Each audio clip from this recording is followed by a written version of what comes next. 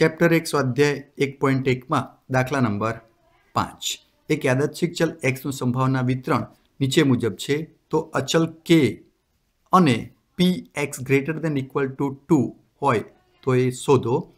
હવે અહીં આગળ મિત્રો આપણને p ઓફ x ના સ્થાન ઉપર આપણે 0 1 2 અને 3 મૂકીએ તો p ઓફ 0 બરાબર k, p ઓફ 1 બરાબર k, p ઓફ 2 બરાબર 2k અને p ઓફ 3 બરાબર 0.6 ની કિંમત આપેલી છે।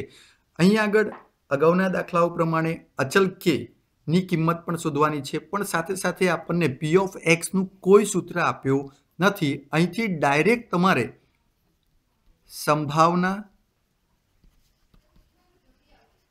વિતરણના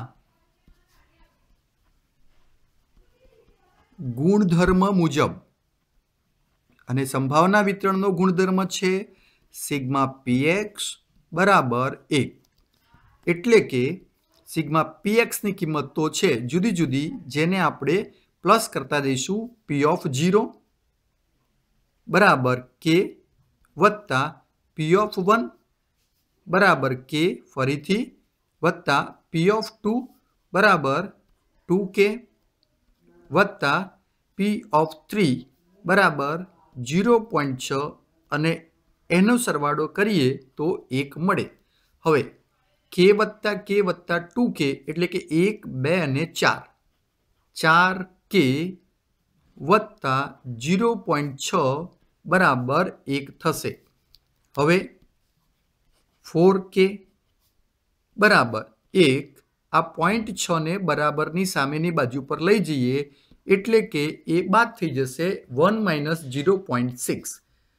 હવે 4k બરાબર 1 માંથી કેલ્સીમાં કેલ્ક્યુલેશન કરીને તમે એનો જવાબ મેળવી શકો છો। 1 ઓછા 0.6 કરશો એટલે તમને જવાબ મળશે 0.4। હવે k ની સાથે સહગુણકમાં 4 છે, જે પણ બરાબરની સામે લઈ જઈશું એટલે થશે k બરાબર 0.4 ભાગ્યા 4 માટે k ની કિંમત મળશે, કેલ્સીમાં તમે 4 એકા 4 ભાગાકાર કરો તો પણ મળી શકે, અથવા તો ઓરલ કેલ્ક્યુલેશન પણ કરી શકો છો। માટે k ની કિંમત મળશે k બરાબર 0.1, જે આપણા દાખલામાં એક k ની કિંમત શોધવાનું કહેલું છે, જે કિંમત આપણે શોધી। હવે બીજો એક પોઈન્ટ આપણને શોધવા માટેનું કહેલું છે કે p of x greater than equal to 2, એટલે કે બીજો પોઈન્ટ બને છે p of x greater than equal to 2। એનો મતલબ એમ કે આ x ની કિંમતો 2 અને 2 થી વધુ હોય તેટલી કિંમતો શોધવાની છે। માટે p of 2 plus p of 3 ની કિંમતો આપણે શોધવી પડે। તો અહીં p ઓફ 2 એટલે કે તમે ઉપર રકમમાં જોઈ શકો છો p ઓફ 2 બરાબર 2k આપેલા છે, પ્લસ p ઓફ 3 ની કિંમત આપેલી છે 0.6 0.6 મૂકીશું।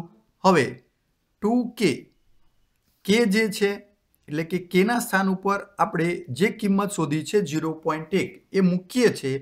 0.1 વત્તા 0.6 2 ગુણ્યા 0.1 બરાબર 0.2 પ્લસ ફરીથી 0.6 નીચે મૂકી દઈશું। હવે આનો સરવાળો કરતા આપણને 0.8 મળશે, જે આપણી માગેલી કિંમત છે p of x greater than equal to 2 ની કિંમત આપણને મળે છે। આ રીતે દાખલો પૂર્ણ થાય છે।